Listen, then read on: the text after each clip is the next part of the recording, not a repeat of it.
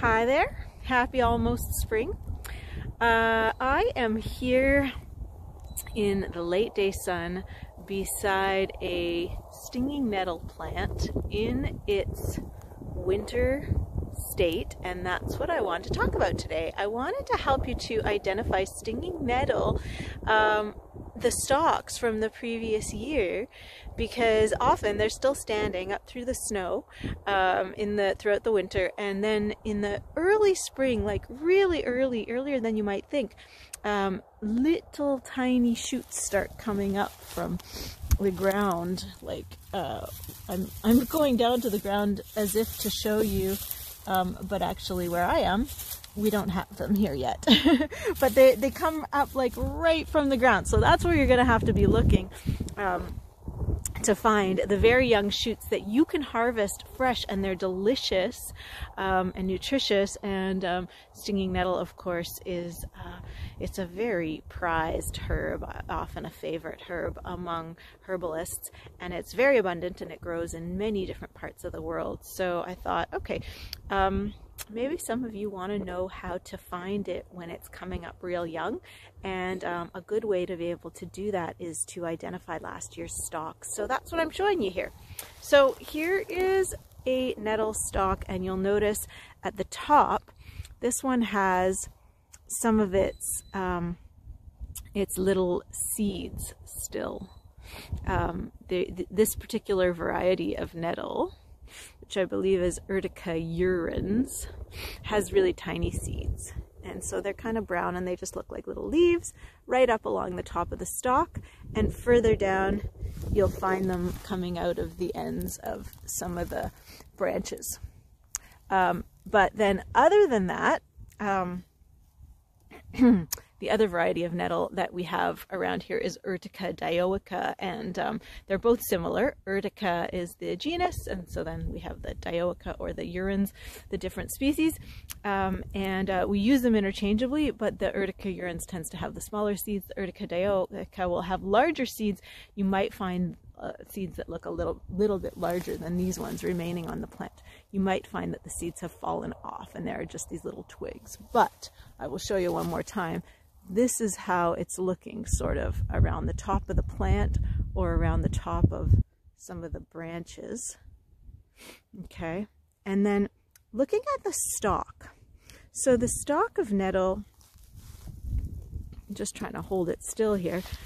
The stalk of nettle, you can see that it's got these grooves. Okay, so up close, you can see that it's got these vertical grooves that go along the whole length of the stalk. And the stalk is a square shape. It's got 4 edges. So on each of the edges, you will find one of these vertical grooves making its way down. And then you might have noticed already that it's divided into these sections.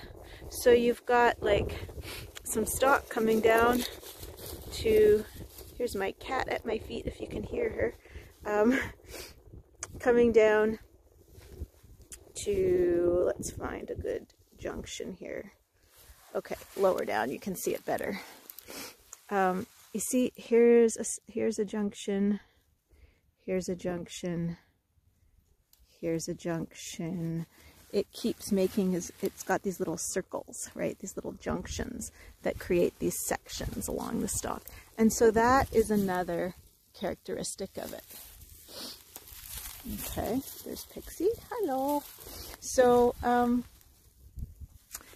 and then the final thing I would mention is that because stinging nettle is stingy, it's not stingy to touch right now, but you will get a bit of a roughness, a rough kind of sense on the stalk, like with these little kind of just little, it's stubbly.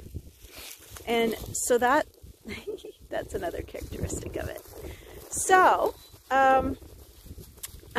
you will find that stinging nettle often grows in clusters. So here's one, and then over here I have another one, and then, you know, over here I have another one, and This one doesn't have too much left at the top of the stalk, but you can see that it's got these sections as well.